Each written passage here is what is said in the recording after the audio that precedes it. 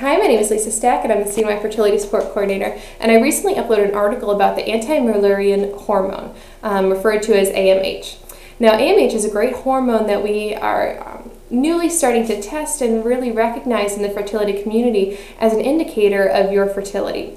Now, we often talk about our FSH levels as indicators of your prospective fertility, but a lot of researchers and scientists are noticing that AMH is a better indicator of ovarian reserve and your potential to conceive.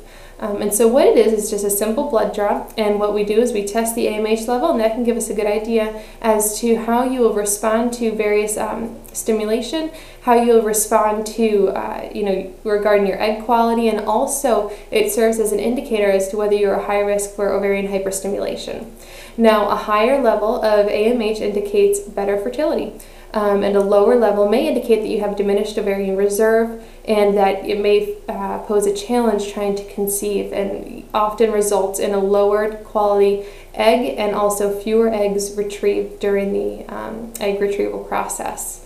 And so what we can do is we can do this blood test at any time during your cycle, which is great. You don't have to come in at any particular time. And we can just take a look. There are a couple indicators that show that obesity negatively impacts your AMH level, as does age and if you've undergone any chemo or radiation therapy. So there are some factors that we can work with, and unfortunately some factors that we can't. However, leading a healthy lifestyle, working on your diet and exercise can boost those AMH levels, it appears. So it is something to take into consideration. It's a quick, simple blood draw. We can do it right in the office at any time. And it's a nice indicator, and it's a good idea just to see where you are and kind of gauge your fertility.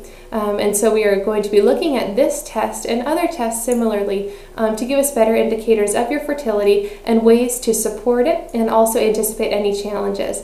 If you have any questions about AMH, please feel free to contact our nurses or any of our practitioners at your next appointment.